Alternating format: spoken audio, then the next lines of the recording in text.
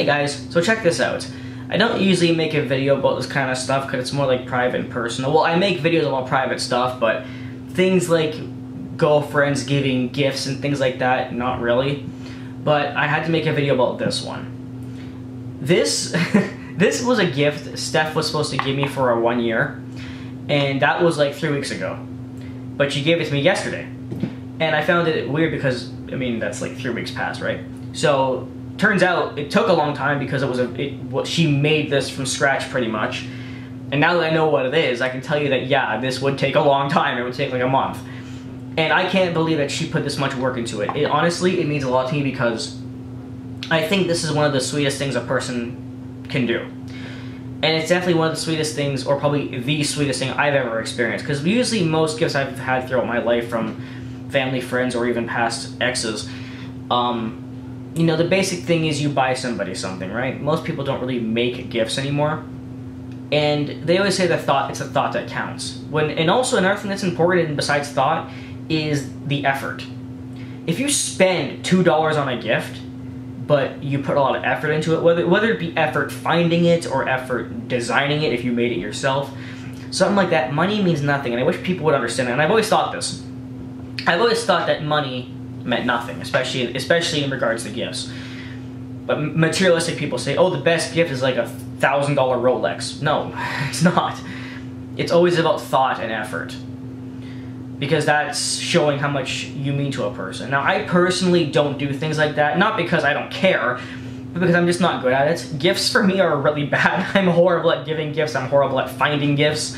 Whenever Christmas comes around or birthdays, I almost panic because I don't know what to do. I don't know what to buy. I don't know what to get. I don't know what to, if I want to make it, I don't know what to fucking do. Usually I just hand people money and say, here, buy whatever you want. But Steph made me this jar. And it says on it, Matt's 365-day jar. Within this jar you will find 365 handwritten notes from me to you that are color-coded to the themes below. Every morning for the next year you can pick one to read. And she even color-coded, because there's different like colors of notes inside here. And the red ones are like reasons why she loves me, the green ones are quotes about love, orange ones are memories, blue ones are song lyric quotes, and yellow ones are words of encouragement. That to me is one of the most special things ever, and it is the most special thing I've ever experienced. And I deeply thank her for this. I'm going to show her this video later.